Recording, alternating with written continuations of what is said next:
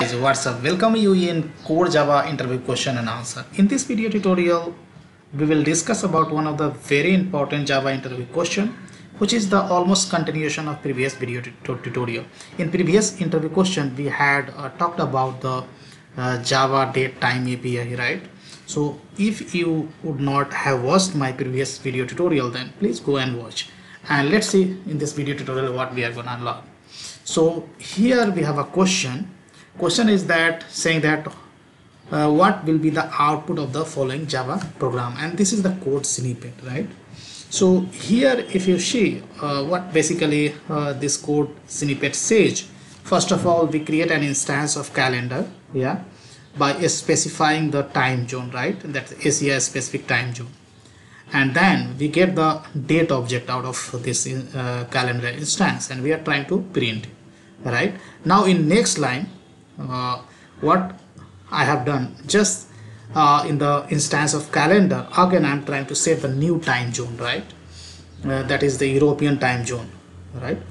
And out of that, out of instance object, which is out of calendar instance, I'm trying to get the another date object and just trying to print. So what would be the output of this? Is really a bit tricky, and that's what I wanted to discuss in this video tutorial.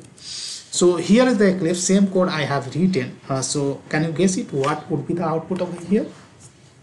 Well, so let's discuss what would be the output. So here both the system.out.println will print the same date value, because date, as in previous video tutorial what we have discussed, date class object is always print the local time zone, and changing the time zone on the calendar class does not alter the underlying milliseconds value from the epoch time. When say epoch time means time since January 1, 1970, right? So if I run this application, then you'll see same time would be printed, and both time is showing in the IST itself, what we have set it in the beginning itself, right?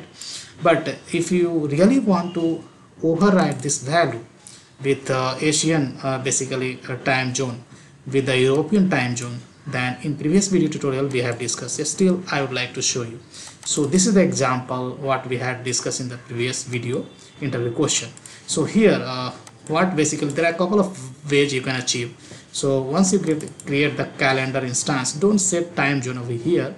What you have to do, you get the out of date object from the calendar, and then we can make use of the date, simple date format, right? There we can specify the time format, right? And in date format we can set the time zone. So initially I have set the time zone European time zone, and just I'm calling this date format, passing this date object, right? Then you will get the time in the basically European time zone, right?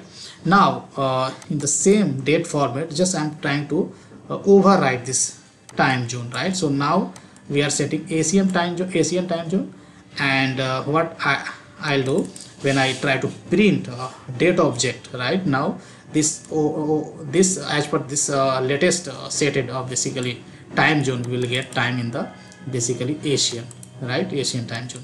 So if I run this application, then here you can see initially we have set a time in the basically Asian time zone, and that's what we are getting. So here we have set the date format. So in this date format we are getting the time, then we have given the time in hour, minute, second, so that gets printed, and this is the value what you are seeing over here, that is the time zone, right? So this is the value for the European time zone, and this is the value for the Asian time zone, right?